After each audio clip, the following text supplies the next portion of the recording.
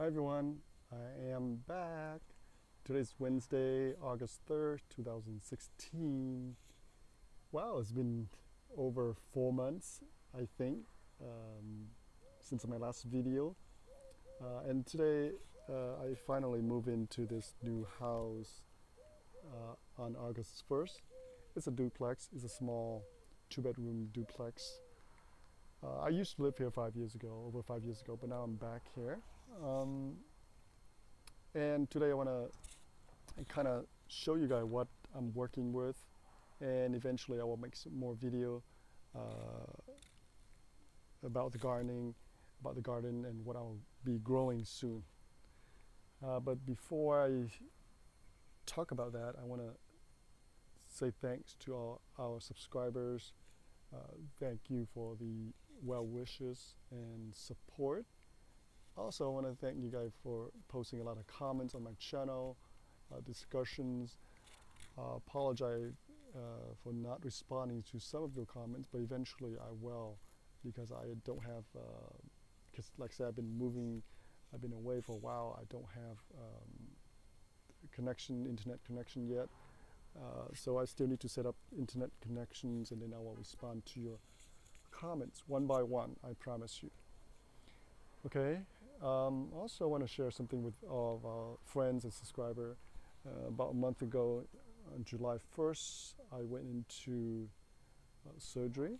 So I had a surgery done. I had a pacemaker put into the left side of under my collarbone, of course, right below my shoulder, in the front of my collarbone. Well, I have a condition called bradycardia. What it is essentially is slow heart rate, slow heartbeat. So I need a pacemaker to send the signal to the atrium to stimulate the heart, so the heart can beat at the regular heart rate, 60 beat or 65 beat per minute. But like I say, I think I'm pretty lucky that the doctor diagnosed with this conditions. But overall, my heart is fine. My heart, the organ is pretty strong. It's just the electrical signal is off. So then that's why I need a pacemaker. So right now I'm still in a recovery mode. My left shoulder I still have pain, and it's recommended by the doctor that I don't lift heavy stuff for a while until I fully recover, because I don't want to disturb the device, and I don't want to accidentally move the leads, which are the two wires that go into my heart that produce the electrical signal. So I don't want to disturb it, and don't want to accidentally pull on it or bend it or whatever. So I have limited movement on my right shoulder, especially lifting heavy stuff, or digging soil, or carrying compost, 5-gallon compost. I can't do that now until I'm fully recovered. Even after I'm fully recovered, I still have to be careful not to overdo it. Okay, but that's so much for me.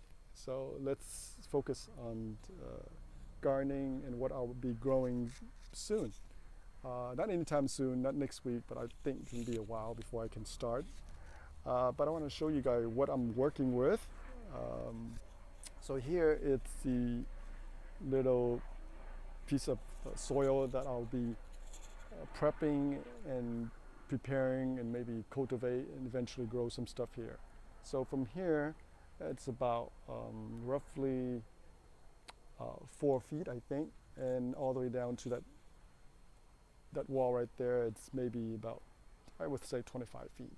So about 100 square feet, over 100 square feet of soil. And you can see here the soil here is very, very dry, sandy, completely opposite from my other old place, where the old place is very hard clay and very hard soil. Here is very loose, very sandy. That's okay. I mean, I don't mind.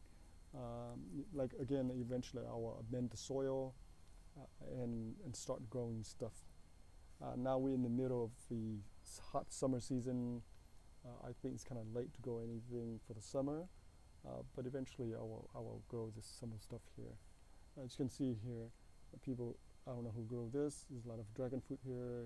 They're not doing very well. As you can see, they're very thin. Look at it. It's almost like paper thin, when they should be rectangular, right? Three-dimensional, like triangular, three-dimensional. But they're very thin, like paper. Like, look at this, how thin they are, because they haven't been taken care of. So, and a lot of weeds are growing here. Look at this, all this grass and weeds. And look at this. Look at that. And here's some wild tomatoes growing. And of course, I brought over some of my old 5-gallon pot plant. This is cherry moya that I grow from seeds. Again, this is what I have to work with, though. So eventually, I will get the soil up and running, and then we can grow some stuff. And if you look at this one, this is one of the chili plant that I planted 5-6 years ago. It's about 8 feet tall now on top. And if you recall one of my videos from my old house, remember that plant, that chili plant that some of you guys call it like a Christmas tree? Yeah, this is exactly what it is. This is the same plant that I planted here about 6 years ago, and now it's like 6 feet tall, and 7 feet tall, and nobody really taking care of it. But it's really tough. It's a tough plant. So you keep growing, and you keep growing, and keep growing. Look at this, I can barely make it through here. And of course we have a lot of wild growing bitter melon. Bitter melons are pretty tough too. They grow like crazy.